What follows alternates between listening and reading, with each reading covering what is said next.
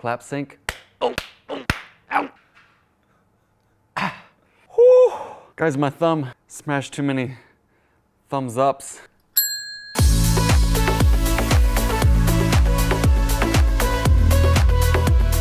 What's up guys, welcome to another Premiere Pro CC tutorial. I'm your host, Gilly Gill. I've taken some damage today. I kinda was helping put together some shelves and like a piece of metal fell, acting like a scissor, and I'm damaged. Damaged goods. All that aside guys, today I hope you're ready to learn something new, something a little bit more advanced. We've established a foundation and the building blocks are there, so now we're ready to create some real editors. Today's focus, keyframing. Basically put, keyframing is the change of a clip's parameter over time. That'll make a lot more sense when we jump into Premiere, so let's do just that. We're gonna go ahead and create a new project. I'm gonna call this one Keyframing Example, and we'll put it where we need to go. All this stuff stays the same, you know the drill. Okay, we're inside our default workspace, which is the editing workspace. I'm not gonna import any clips in here because I'm gonna do something really basic and just use text. Like I said before, we need to create a sequence, so we'll just go down there, select sequence, and 1080p 30 on the DSLR setting. And what we're gonna do is just grab the text tool, go up to the program monitor, and we are just gonna start typing something cool. Okay, now that we have some text on screen, we're gonna zoom into our timeline a bit so that we can see how long that is. We've only got about 5 seconds of text here. And if you hit spacebar, we're gonna play that back and see that this is just pretty much text on the screen. It doesn't do anything. What kind of interest would that be for our audience? Static text on the screen isn't doing anything for us, so why don't we try and make that move? This is where keyframing comes into play. So let's say we want to take our text and make it grow from a small something that you can barely see to something much bigger to fill the screen. And you'll notice if you click this little arrow to the right of the scale parameter in the effects control panel, we can reset that to 100%. Here's what we'll do. We'll take the playhead and we will start at the very first frame of this clip. And you'll notice right beside scale in the effects control panel, there's a little stopwatch. You click that to enable keyframing on that parameter. So you can see over here just to the right of the effects panel, we have this little diamond just chilling there. That's our first keyframe, set for 100%. We don't want it to start at 100, we're gonna start it at 0. So hit 0 and then enter. So currently, our text is gone because it is at a scale of 0%. It's just not there. And what we can do now is go towards the end of our clip with the playhead. We're gonna hit this little diamond right here, which is to add or remove a keyframe. And then we're gonna change the parameter to 100. Cool, so now we can see that the text is on the screen. Now if we go back to the beginning and we play that back, you can see that over time, over that 6 seconds and 26 frames, the text will grow from 0 to 100. Pretty cool, right? So that's one basic keyframe. Here's a shortcut. If we go back to the beginning, you can see that we have our first keyframe set for 0. As long as we move the playhead even 1 frame, right arrow, 1 frame, and we change that, it's going to create another keyframe. You can see if we zoom in, we now have a second keyframe. And if we move the playhead again 1 frame and make a change, it's going to create another keyframe. So when you're going through your clip and you're making changes to it, you don't always have to hit the add keyframe button. Anytime you're off of a keyframe and you make a change, it will create a new keyframe. So let's do something a little bit more complex. Let's go ahead and delete all these keyframes.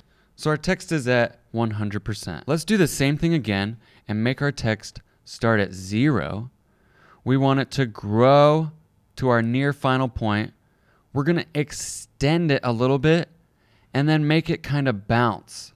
A linear motion from 0 to 100 isn't very interesting and it's not very realistic. Think of it like a ball. If you drop a ball on the floor, it isn't just gonna go from your hand to the floor and stop. It's gonna hit the floor and bounce a couple times until it eventually comes to a stop. We're gonna try and simulate something like that. So let's make sure everything's reset. We're gonna start at 0, okay? The first frame of our clip will be our first keyframe at 0.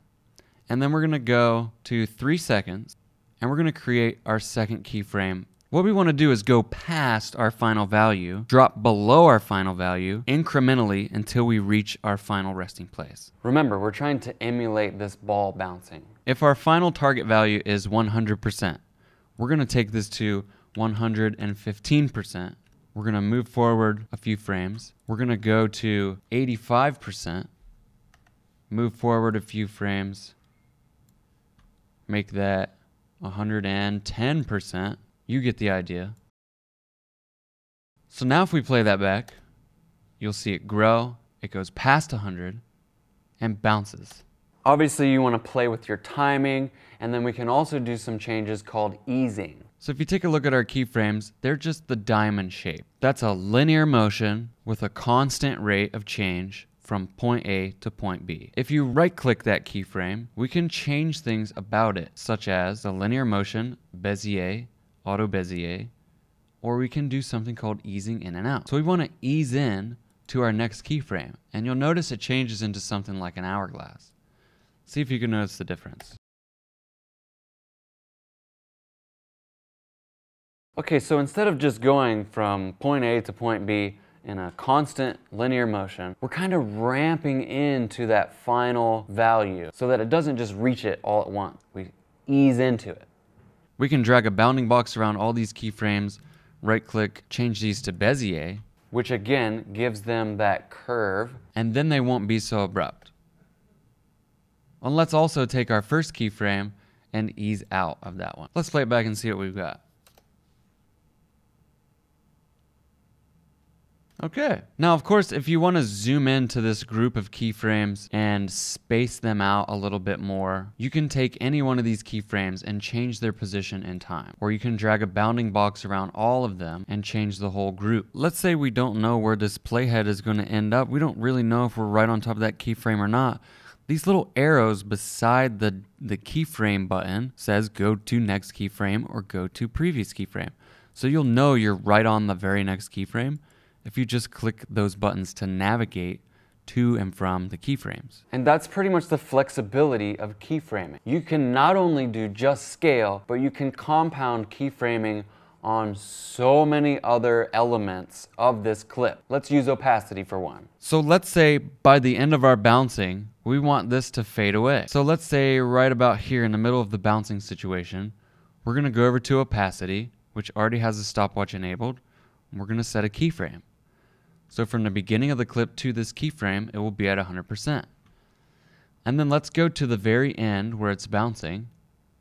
It'll stop there. So let's make another keyframe and make the opacity 0. And now we'll see what happens.